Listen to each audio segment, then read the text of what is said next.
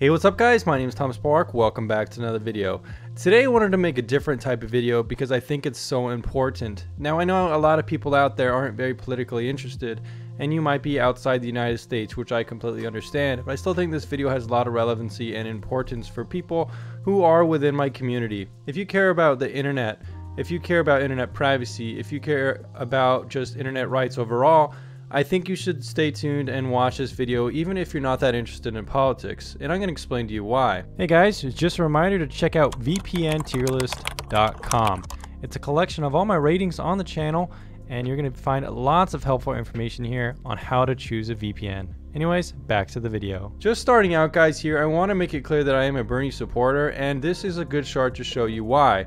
If you don't believe in spying on US citizens, Bernie Sanders is against this as well. You know, under the Obama era, there was like the Snowden revelations and stuff like that, where it turned out that the United States kind of has mass surveillance on US citizens, and Bernie is against this. So if you're in the United States and you believe in more internet privacy, then you probably should vote for Bernie. Not only that, he's opposed to the Patriot Act.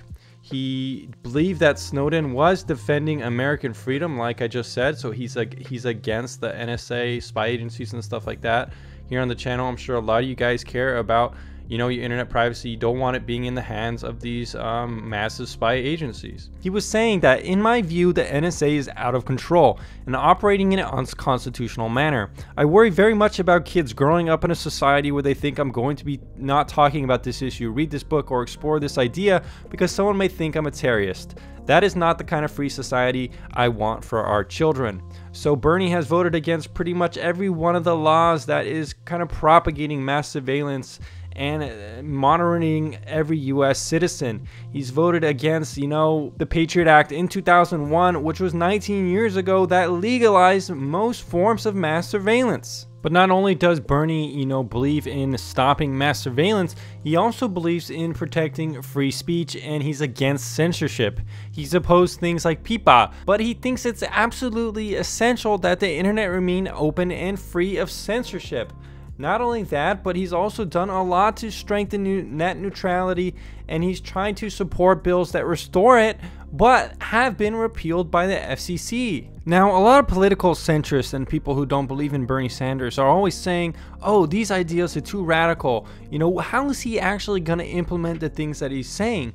Well, now he's actually starting to put forward some of these plans, and I gotta say they actually look really great for the future of, you know, the internet itself. And here's some of the stuff that he's gonna be talking about and planning. In that, Bernie Sanders is proposing a $150 billion plan to turn the internet in the United States into a public utility with low prices and fast speeds. And this article is a good one from Business Insider that details how it works. So basically the plan kind of has a lot of different components, and I think a lot of them have pretty good merit. Firstly, the plan would require internet service providers, like all the big ones, to offer a basic internet plan that provides pretty good speeds for a pretty good price. Not only that, it would kind of redefine what is the minimum broadband speeds for internet in the United States.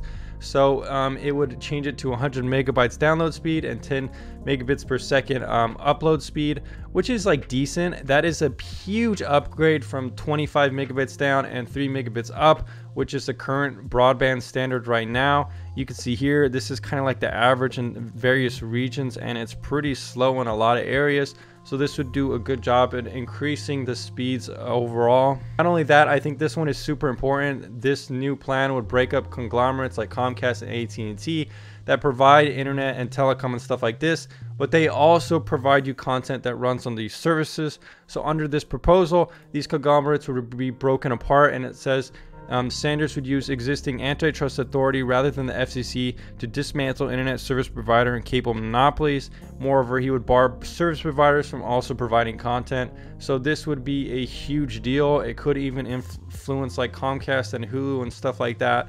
Honestly, it's a pretty ambitious goal, but I think it's something worth hoping for, because it would be good to break up how these conglomerates are shaping in the years coming forward. Probably one of the biggest and coolest things I think about this plan would be to provide $150 billion to create publicly owned, democratically controlled, cooperative or open broadcast networks. So this is a really good idea, kind of putting it outside the realm of these huge telecom conglomerate monopoly companies like Comcast and Verizon, giving internet to perhaps democratically owned areas in the United States. So states or municipalities could create their kind of own broadband networks, which would be really cool, not relying on these huge telecom providers or major internet service providers. So another really good thing about this plan is that it could end data caps and speed throttling, which is definitely a problem. A lot of people use VPNs to get away from speed throttling, and now with data caps you can't really use a VPN to get around it. Comcast is notorious for having a 1 terabyte data cap now, and if you go past it you're going to have to pay more, and they'll kind of raise the price for unlimited. Now they've made it a charge to be unlimited, whereas before Comcast would let you use unlimited no matter what. Now they're charging you and capping you and bandwidth throttling you as well. So they want to remove these caps and stuff like that, which I think is a really good idea. Anyways guys, this is kind of like my first politically charged video, and I think it's really important to take notice of, you know, these candidates and really good plans like this that you should support. So I think in 2020, if you're in the United States of America and you want to vote for a candidate that cares about internet privacy and cares about protecting you against mass surveillance and things like this, believes in stuff like Snowden revelations, then you should vote for Bernie Sanders in 2020. If you got offended, if you're not politically motivated, well, that's just too bad, and I'll see you again on the next one.